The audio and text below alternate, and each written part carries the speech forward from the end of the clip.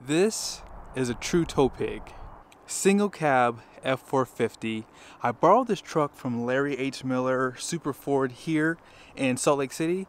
Ken Tanner is the one that actually sold this truck. I'm not sure if it's actually sold, but I'm pretty sure it is because this is a really nice build. Let's go ahead and check out the window sticker so you guys can see some of the options on this one. At the very top is the description. You guys will see regular cab is what they call this. XLT, 142-inch wheelbase, race red is the color, and then here is a short listing for the standard equipment. There is a ton of options, so be sure to pause it. I'm not going to go through every single thing, but 6.7 high output is an option because the standard output comes standard. And gooseneck dual hitch kit, never heard of that. And then you have the all-weather floor mats, FX4, platform running boards, the supplemental heater, back glass defrost, pro power, onboard, blind spot monitoring. There's a lot of stuff on this truck, guys. Wow. And then 360-degree camera package is down below. And then you guys will see destination is $1995 with a total price of $77,510. That does seem like a lot of money, but Ford has kind of monopolized the F450 segment because this is the only truck available. GM nor Ram offer this unless it's in the cabin chassis form. But with the XLT, you get a chrome grille and lower bumper, halogen headlights, incandescent turn signals, fog lights down below too. You guys can see that balance too, which helps with fuel economy. And off to the side, here is the suspension. So you have a solid front axle, wide front track, which gives you that better turning radius. You guys see the coils, shock absorber, and huge sway bar too. You guys see the end links, how they have it all set up. The steer knuckles right there, all finished in steel. Huge brakes, by the way, too. Maybe I can show it to you better on the other side, but love the painted fender flares. They look great on this truck. You can't get those painted on the cabin chassis. Ram gives you an option to do that, which I would like to see Ford do. 19.5 wheels, aluminum. These are the Continental tires, Conti HDR 5s. 225, 70, 19.5. That's a pretty typical size. Load range G. Now, 3,970 pounds for single, 3,750 pounds for dual, 110 PSI cold. And let's see if you can see those brakes. Oh yeah, look at those brakes, guys. Huge! Those are some big brakes. Fixed running boards, and here's some of your trimming on the side. Mirrors have that forward light. Blind spot monitoring was an option, and there's a convex. Black door handle, finished in plastic. And they give you the keypad too. Interesting. I think Ford has the best design for the dually bed. And what I like about this is if you do damage this, unfortunately it happens a lot, you could actually get that replaced. Now you guys can see they do have that second step down here that comes down like that. So, I mean, it's a nice step.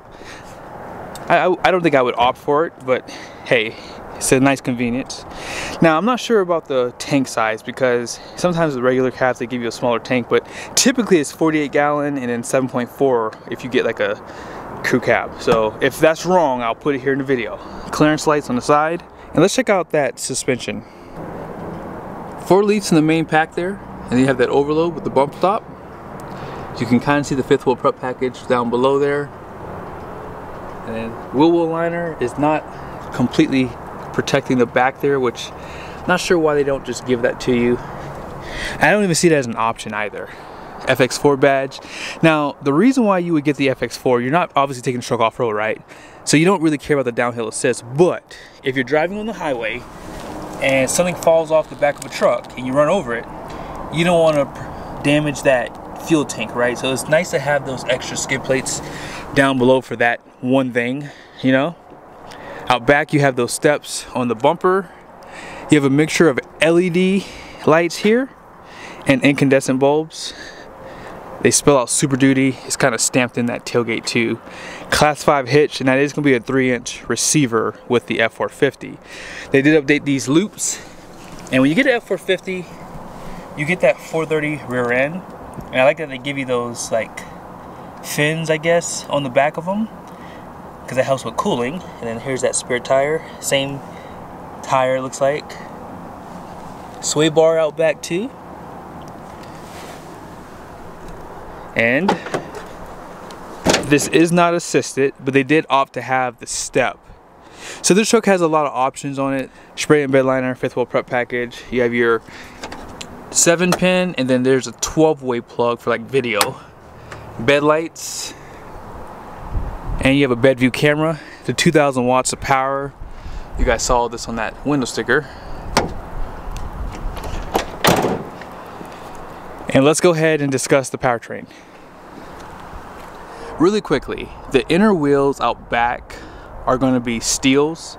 I would like to see an option to upgrade those to aluminum. I would prefer to have just matching aluminum wheels personally, but high output power stroke is an option. The standard output would have 475 and 1,050 pound-feet of torque, but if that's just not enough power, obviously you can get this one, 500 horsepower, 1,200 pound-feet of torque, 10-speed transmission known as a 10R140. They're still using the Bosch CP4 on this setup here, and when you get the Pro Power on board, they do give you the dual alternators too, so you're gonna have one there, and then the other one's right there. Of course, you have the dual batteries. Let's go ahead and check out the interior. I would like to see a black interior option for this truck. When I first saw this, I didn't really mind the look, but I don't like it today. It just doesn't look that great, honestly. But the good news is they still give you a power seat, so you can, you know, push up and down the front and back of the seat cushion below, and your lumbar support. But the seat back is going to be manually operated. Tilt and telescopic steering wheel. You have a grab handle to get in, and then here's some of the design on the dash there. You have auto headlights, and you guys saw that Pro Power on board. It can be controlled inside the interior. Here is the door. Pretty basic for a work truck, basically, because that's what this is. Auto up and down windows. You have your door locks, and then you can control the mirror's power, not the convex, but the top one. And getting in, pretty easy with these running boards and a grab handle. And as you guys would expect, they give you just a standard key, no push button start. And then here are the controls on the steering wheel. That's your cruise control. Now, one thing I like about this redesigned Ford is they give you this thing called measurement. So if you go down, you guys see here, you have your temperatures for engine coolant, transmission temp, and engine oil all in one spot, which is nice to be able to monitor these things when you're driving down the road. I like the turbo boost gauge too. That's nice to have up for you as well. You guys can see here, you can have it digitized for the turbo boost, engine braking, and diesel particulate filter and DEF, so for all for your emission stuff. Android Auto, Apple CarPlay for this screen, and you guys saw it, 360 camera. Ford does have a dual mode exhaust brake too, so they call it engine brake. So you have that one, and then you have automatic, and then it just turns back off again. Single climate control, you have a 12-volt plug here, and then you have another one there, and then you have a 120-volt plug. I like that they give you two. Some guys prefer these over USBs and 120 volts, so nice that they give that to you.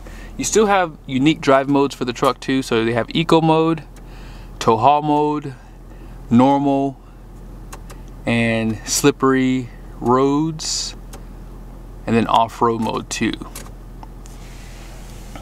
You have the 4 high, 2 high, 4 low, and I believe there's a, is there a limited slip out back, anti-spin? I can't remember with these trucks. They don't give you a locker for the F450s though. A little bit of storage below the seat here. Now if you would like to use this as an armrest, if you're not carrying a third person, they do give you this, 2 cup holders, place to put your phone right there, and a little bit of storage.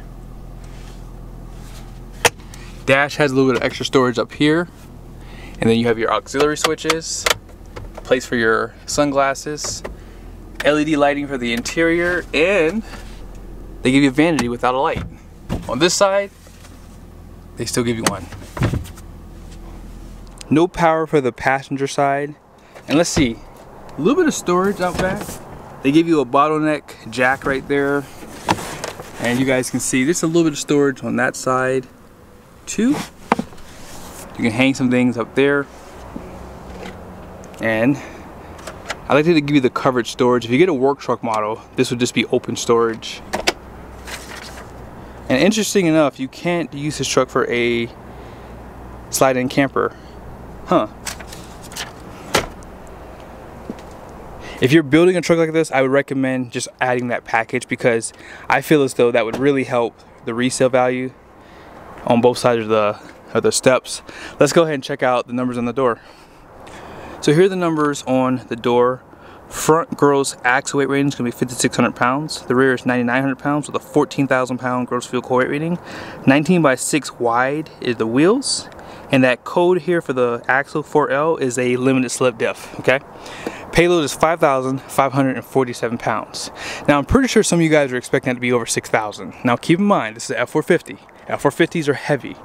So the brakes are bigger. You have that wide front track, which is heavier.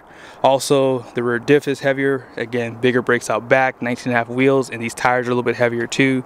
So if you were looking at the F350 and you got a gas engine and 4x2, yes, that truck would probably have well over 6,000 pounds of payload. And you got to keep in mind that fifth wheel prep package, spray and bed liner, all those things are going to take away from your payload. But I hope you guys liked the video. Really nice spec, and if you're looking for a tow pig, this is one for sure. Almost forgot, behind the seat you guys can see is that inverter for the 2,000 watts of power.